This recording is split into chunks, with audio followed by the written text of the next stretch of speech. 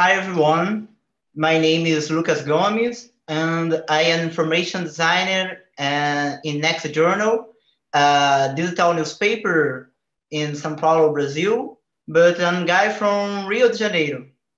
And this is the first time that I speak in English for an audience. So I ask you patience, I am little nervous, but my presentation is about the visual summary and some things that I learned doing my projects. Well, like an information designer, I see my job like an invite for people overloaded with information. And this invite can be for the most varied things, like the pandemic status or what's happening in Amazon rainforest, or even songs by Rubene, a very cool Brazilian singer. And here you can see the most common quotes in his songs. In other words, I see your job like create bridges for those people who don't know our point of view or read data, but this invite cannot demand too much for the reader. And so I think to myself, that would be nice doing some visual summaries like a part of my job, because it's turning my job more inviting for the people.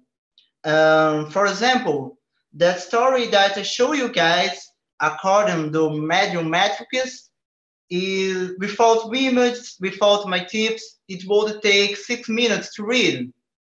Meanwhile, the same history, it would take half the time. So I brought 5 tips that I learned doing my job, and I share with you, and I use my own history like an example. And this is my how text, a larger text block about my life story. And here I go with my first tip, and it is defining what's essential in your goal. And the title can be your reference. I frankly think to myself, I can't lose sight of this title because it will guide my choice. And I select another phrases in my text, my highlights, and from these highlights, I get my second tip. Is the question is what's your text you can turn in a spreadsheet? And here you can get dates, places, objects, and however do you want. And you can turn maybe a visual timeline with more potential to get people attention, right? So my third tip is what to your text, identify what you can turn in an image. Look at the text and thinking about localization. And I think it could be a map, and my map transformed the text in considerable smile. Well, and my fourth tip is to identify what you can turn or write in our hyperlink. I think everything I could need to create parentheses to contextualize, I can just turn in a link. By this way, you have a smaller text block and therefore more inviting for the people. Look at this example. I'm taking about Yelp reference, and I use the links, and I cut my text block in the half. And this my last tip is what your text you can broken down. In fact, size is also perception. In other words, a text block divided by images has more entry points than a larger text block. And the text without images requires a bigger effort from the reader, right? And this is the same topic before and after the process to broken down the text. And here is a part of final result. The larger text block and the visual summary, the same history.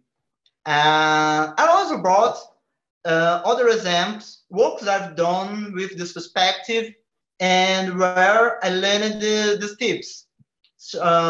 This fifth job is a work about the day of fire in Amazon rainforest. And this is a day where the deforestation was a record in the Amazon. And the other project is a job that I'm doing in Excel journal. It's called the Illustrated History of Knowledge, where I tell a summary and infographics with my team, the history about scientific discoveries, like the computers, like the insulin, and other summaries. And that's all, folks. I thank you attention. I thank you patience. And in this PDF, there are 2 links for the 2 versions from my material. And for any questions, you see me in the Slack. Bye.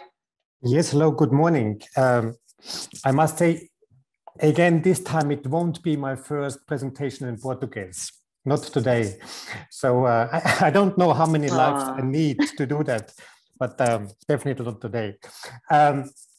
Very warm welcome from Austria, and a pleasure to be here. And so nice to see the presentation of Luca, because there are also 5 steps. And may I introduce to my non-friend, but very famous, but he doesn't know that he is my friend. And it's Sir Richard Saul Wurman, still alive, a very old man living in the United States. And in his book of Information Anxiety, he came up with LATCH. And this is the subtitle of this presentation. And there's a slight change in that it's not about the structure, but as with day, it's about the stories, how to find the structure to discover endless stories in whatever we do. And for this, it's LATCH. And LATCH is nothing else than the 5 parameters or aspects of location, alphabet, time, category, and hierarchy. And if we may start with our fancy, famous friend's T-shirt, which is not existing yet, but maybe a goodie afterwards, just to tell the story of LATCH with this T-shirt. And we may start with A, alphabet, and we know it's a T-shirt. It's not a jacket, it's not a coat, it's something which indicates what the purpose might be.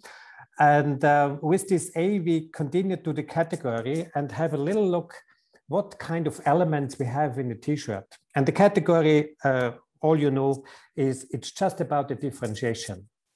It's not better or worse or more than less. It's just about what's different. And in this aspect, what are the different parts of the T-shirt? We have some textile for the shirt. We have textile for the theme. We have maybe 2 different textiles for the label and for the washing instructions. We have embroidery on the top, and maybe we have some prints.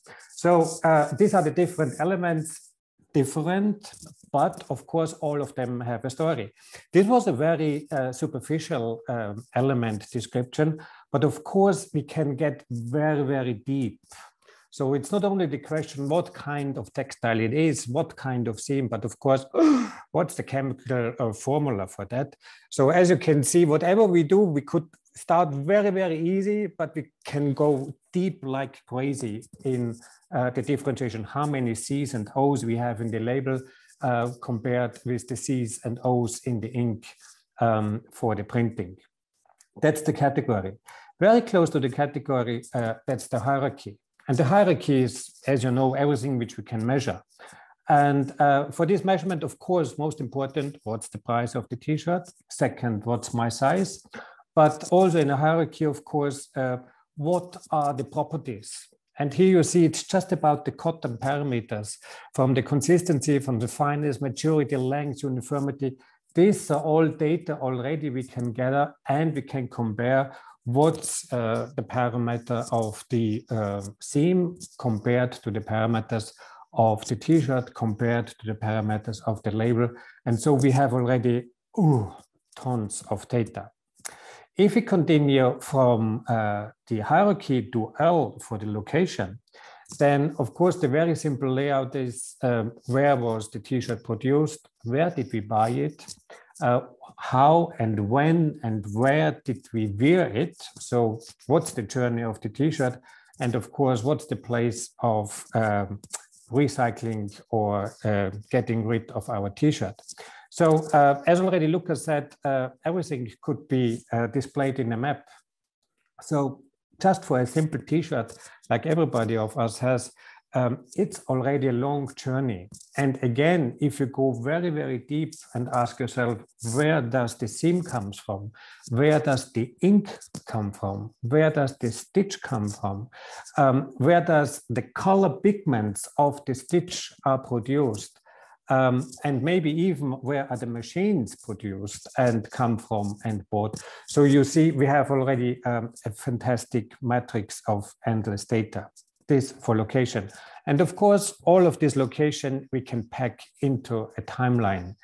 When it was produced, how long ago, how many days, months it was on stock until it was bought, how long did we really take it and wear it, and after how many years it was disposed by ourselves. And again, of course, we can play this game not only for the t-shirt itself, but where is the origin of the cotton? What kind of continent? Where's the origin of the ink? Where's the origin of the seam? And all the elements, we have a location, and of course we have the timeline of for the cotton, how long does it need it that it was mature and grown? So finally, we are back to the beginning and we are back to the alphabet.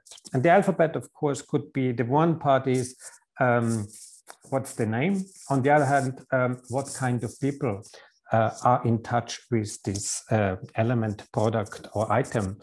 And as we heard tonight and in your time yesterday, it's just about the people which making the fun stories. And again, can you imagine how many people have been involved in producing, wearing this t-shirt, or people you met with the t-shirt? Just have a look on your own t-shirt now and think, who has already seen you with this t-shirt? And then you can make a fantastic map and have fantastic stories and data on that. And just consider all the people from the factory, from the farmers, from the shops, from the transport system, and maybe even all these people also working in regenerating and recycling our fibers and textiles. And maybe there's a lady inside, and if we see the lady and she has another t-shirt, so we can start the story again and discover new aspects and a lot of other people. So we are back to LATCH. And this is so simple, and I know it's very banal, it's not scientific, but it's a real, very stable and very raw structure, not to forget any aspect, and discover fantastic stories. For this, thanks a lot and a pleasure to be with you. Obrigado. Hi, everyone. Well, I will introduce myself. I'm from Rio. If you don't know Rio, this is a famous cover song of Anitta that became a famous meme in Brazil, if you don't know Anitta. So like her, I'm from north zone of Rio de Janeiro. My story with data and design start at Lab Vis, a research lab at Federal University of Rio de Janeiro, where I took my degree in graphic design. Since then, I have been working with visual identities, interfaces, data, and graphics, with about 7 years, I can say, of experience. 2 of them working as an infographic designer at O Globo, one of the biggest newspapers in Brazil. So I will present today how was the process of the dynamic logo that we created for this Pocket event, and how to build it using tools from Adobe and Google. Very simple very near tools for a design. So everything starts with an idea, and Carol came to me to help her to build this brand. So we start doing a brainstorming, using those like keywords and what you want to bring to the event, and mood boards to organize our ideas and goals with the visual audience. So we want a very organic, spontaneous celebration, fun, open spaces, making contacts, exchange experience. It's about database, it's about infographics. Brainstorming was like really, it was really about ideas. So we go really deep, like in things like how we can, how images can bring connection. So I put some very strong image here, like the hands of the man cave. You know, it's a very strong thing, like people from past can still feel connected. So and the way they use pictograms, images, and draws to, and even today we can still be connected. We also put some images here, like literally with the pandemic we are so distant. Maybe an infrared camera can make us feel more near with each other. You know, like this image, you can almost feel the arm. So we literally bring this to us, and as cavemen, they have a lot of footprints, and today we have also a lot of on footprints.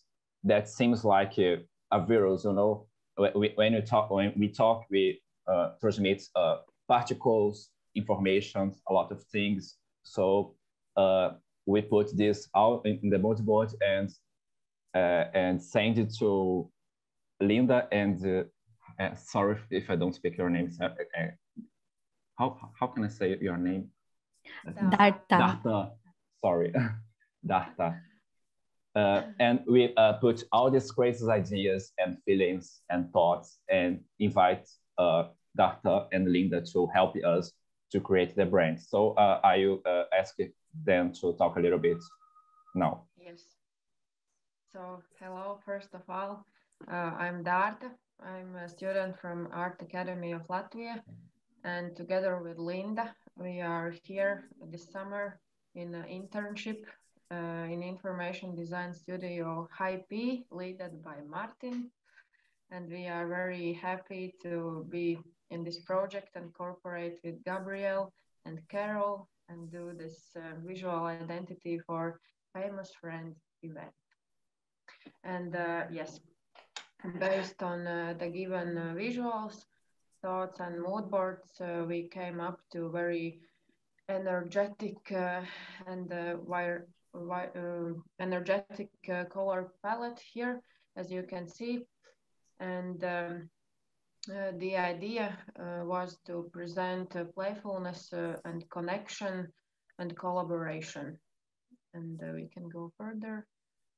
And these qualities led us to idea about the game constructor. And this is the main key visual element, a piece that merges 2 points or 2 famous friends as participants in this event. And here we come together with only 1 friend, but in this meetings we build up a chain where we gain new knowledge and experience and friends together. And the same is also the idea of constructor, where you can combine the same elements and build something new, something big and very great system. And here you can see our 3 ideas, where actually in all ideas, construction idea represents that there are joining two points and make this construction like bigger. And in first, you can see that elements consist of the same shape, but the fill is different, representing each participant and pair like individual. And the second one is like more experimenting, representing the creative process in our fields. And in third, there's experiment with the sewn buttons. So further, we just combine the first and the third direction and made a logotype and gave these visuals to Gabriel, and he will definitely tell more about this technical side, what he did. Thank you.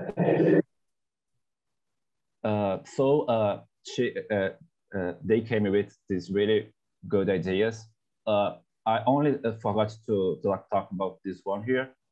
This was the ideas, and this was how the look and feel you wanna archive. You know, is maybe this was our goal of the visual, and then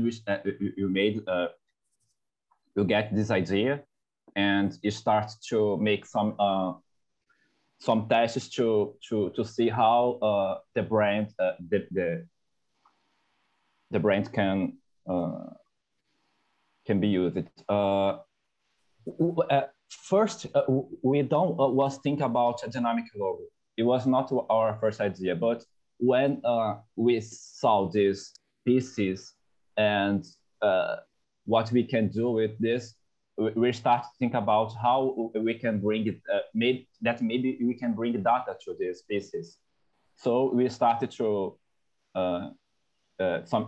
make some research and get some inspirations.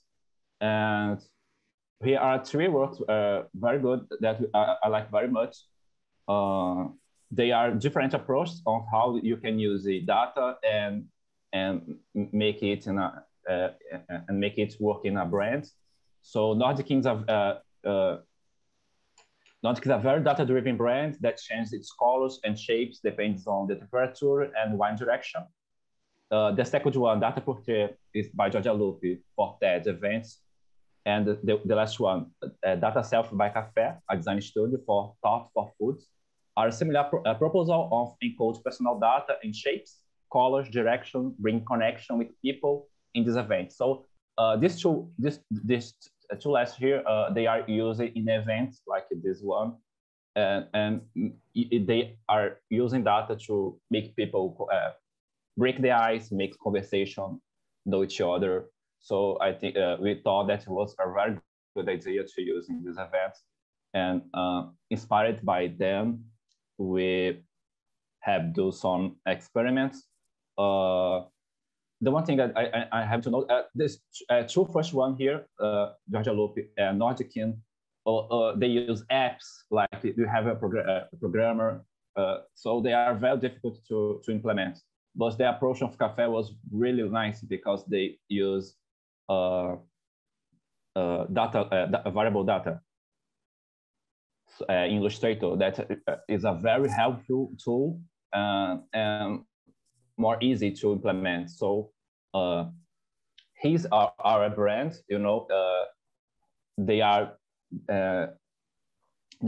a lot of pieces, and we encode data, make some changes in the same piece. So here are 4 pieces, 3 pieces with texture, only shape, and online and only inline, you know, and one that puts all things together like in a piece, you know, like a clock you put on a final piece. And that's me, you know. I'm a designer, and I love to read magazines and articles.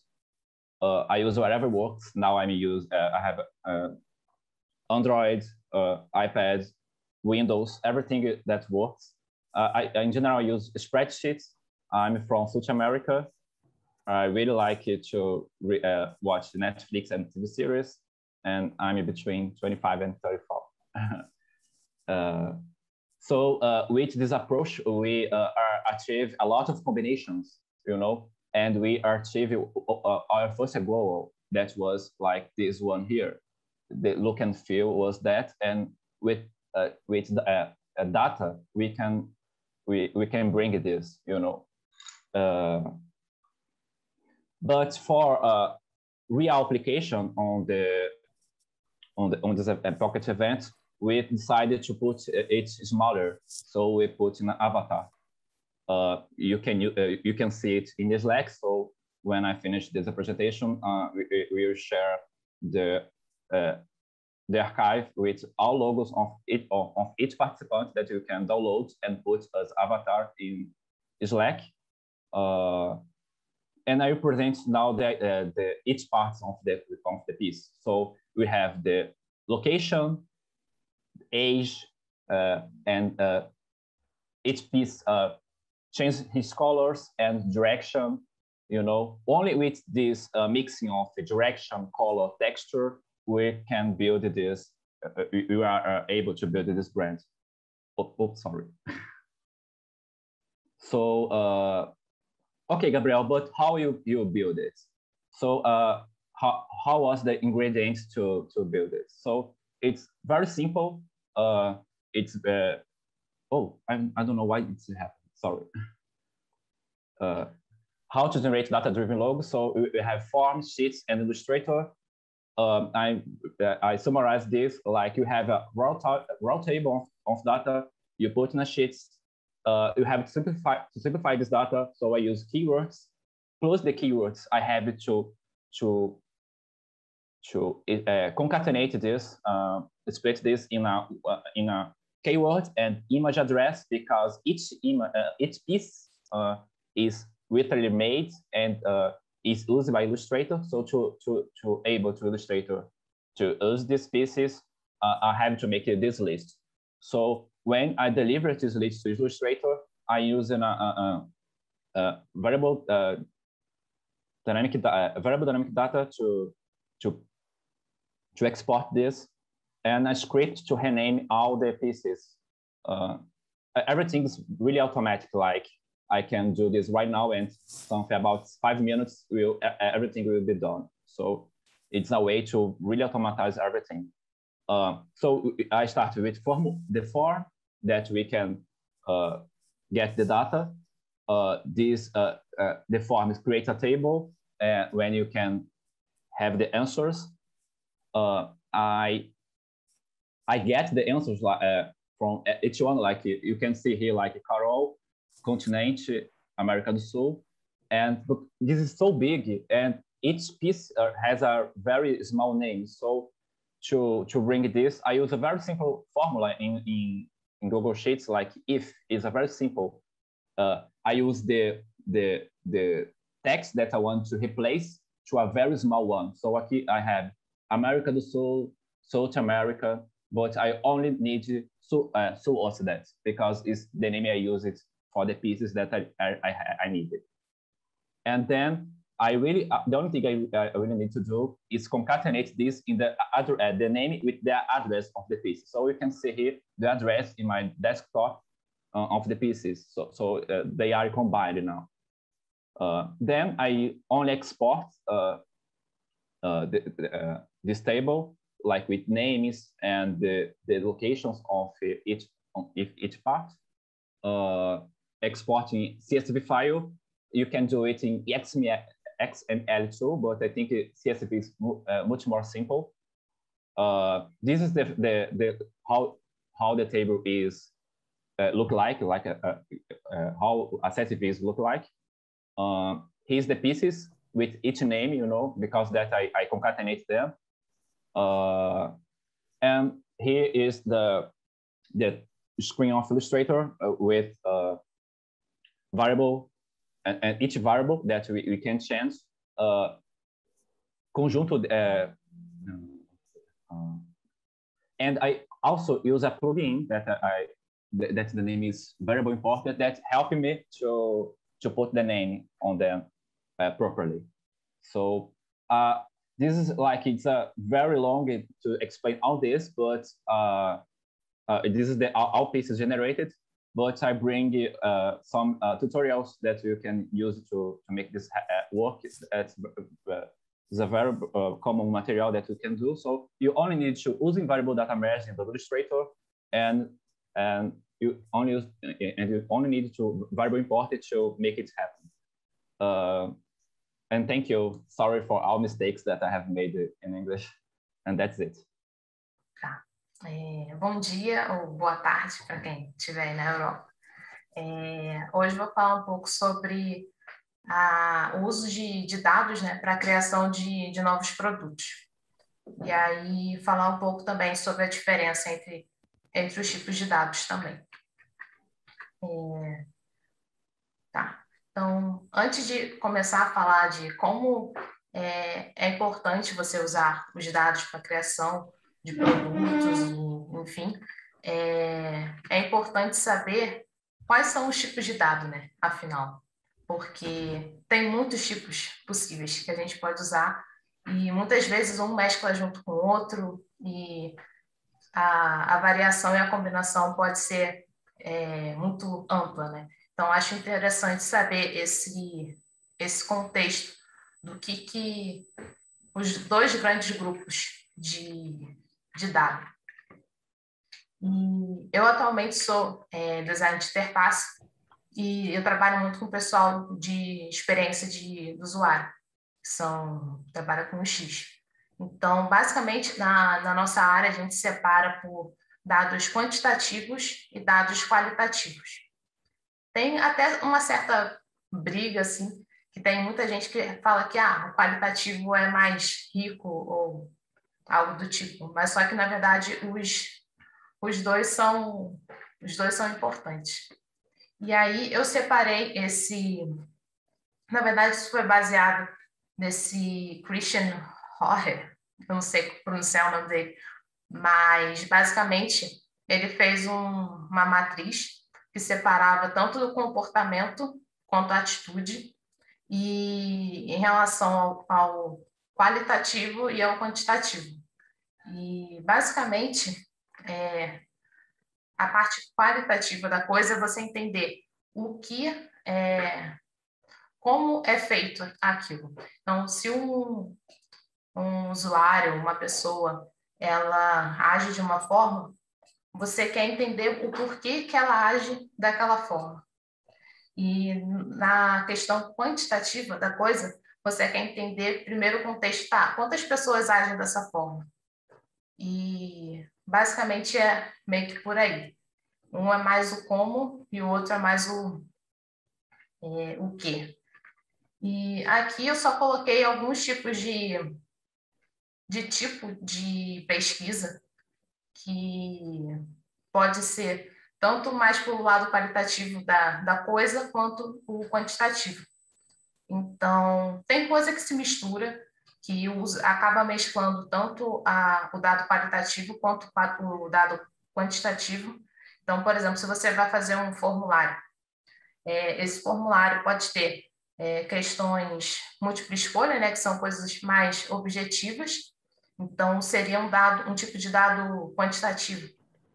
Mas, a partir do momento que você perguntar, e por que você escolheu isso? Isso já seria uma coisa qualitativa, que você quer entender a resposta daquela pessoa sem ter uma prévia antes de dar uma opção. Normalmente são perguntas mais... Então, resumindo, basicamente, os dados quantitativos são o que acontece e o qualitativo é como. E aí, como eu falei, os dois são igualmente importantes e normalmente eles são usados em etapas um pouco diferentes do processo de descoberta, né, de criação de um produto. Mas primeiro você tem que entender, na parte mais do quantitativo, você tem que entender se aquilo realmente faz sentido a nível de, ter um mercado para isso, sabe? E o qualitativo é você conseguir, de fato, atender as nuances do que a pessoa quer, do que o cliente, o usuário quer. E aí eu vou falar um pouco sobre um case de um produto digital, né, que é a Netflix, e como que ela usou os dados, né, para a criação do produto dela. Então, no caso, eu citei aí o Stranger Things porque foi um dos primeiros grandes produtos originais, né, que ela criou. E, basicamente, ele foi criado baseado em algoritmos da plataforma. Então, ela foi muito relacionada com esses dados quantitativos, porque ela via que tinha uma certa tendência dos usuários que viam filmes de terror com anos 80, que tinha criança. Então, ela meio que juntou isso para criar um produto. Então, realmente foi baseado nessa pesquisa, em entender o que o usuário dela faz e como ele se comporta de uma forma geral. Então, foi um dos casos que foi baseado também mais em quantitativo do que em qualitativo, mas é um exemplo, né, de uso de dados nesse sentido. Mas tudo bem que a Netflix é uma empresa enorme, né? Mas ela também começou bem, tipo, alugava DVD, né? Mas, enfim, a questão é que não é só um produto digital que pode usar dado qualitativo, quantitativo, enfim. Porque muita gente hoje fala que, vou criar um aplicativo e pronto, sabe? Mas só que um produto não necessariamente precisa ser digital. Eu entendo que nesse momento que a gente vive, que a proximidade, né, meio que diminuiu, mas ao mesmo tempo não tem tanto são bons esses produtos digitais, eles realmente fazem um impacto, mas só para lembrar que não são só os produtos digitais que podem ser impactados, né, com o uso de dados. E aí falar um pouco sobre que a inovação ela não é necessariamente uma tecnologia, porque muita gente acha que, nossa, eu vou fazer um produto inovador, aí vai usar a maior tecnologia do momento, a mais nova, e que aquilo ali já vai ser o suficiente para gerar um produto legal, sabe?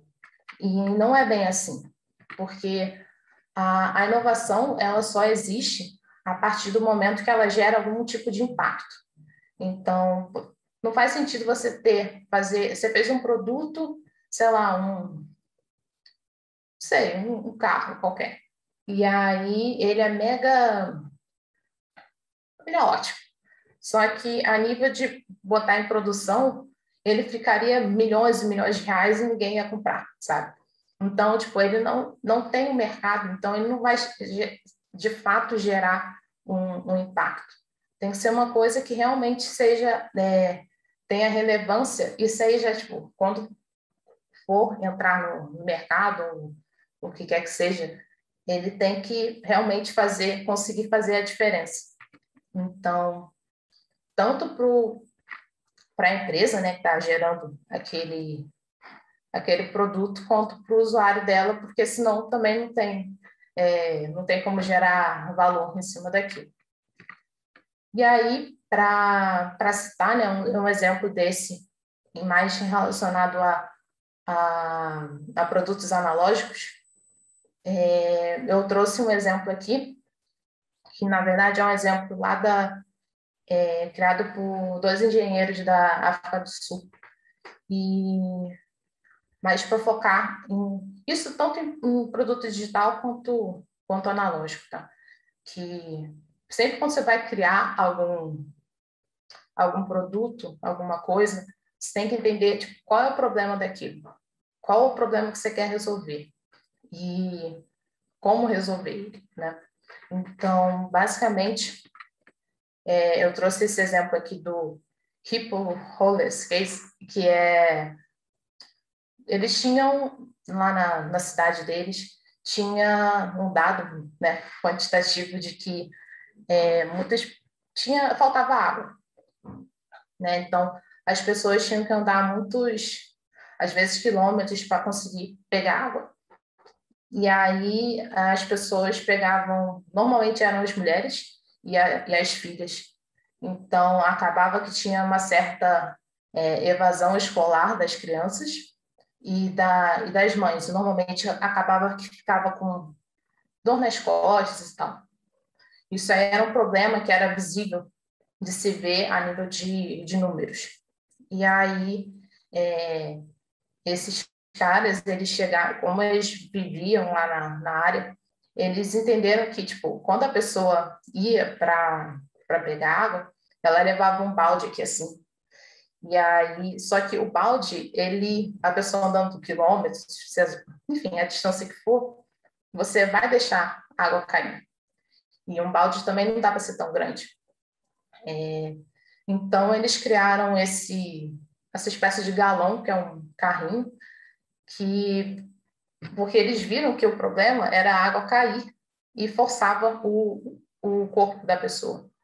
Então, basicamente, eles fizeram esse carrinho que a pessoa pudesse botar água lá dentro e ir empurrando, porque aí ia precisar ir menos vezes e ir voltando, né? Porque não ia perder água e não ia forçar tanto os músculos, né, da pessoa. Então, depois esse projeto até foi para outros lugares também, né? Já deu uma certa crescida, assim. Mas eu só quis trazer ele para exemplificar isso, que não é só, tipo, vamos fazer um aplicativo, sabe? Então, tem várias maneiras de gerar impacto. Então, basicamente, eu queria concluir falando que todos os dados são importantes sendo usados de forma correta, de forma pensada, né? Porque o quantitativo ele vai te falar o que está errado, o que pode ser melhorado.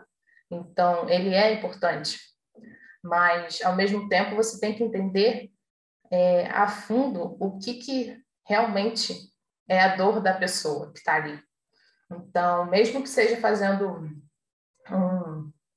um infográfico mesmo, você tem que entender que, cara, para quem que eu estou fazendo aquilo? O que aquela pessoa quer saber, sabe? Sempre se botar no lugar da pessoa, porque qualquer número, qualquer dado, qualquer coisa tem uma pessoa por trás, né?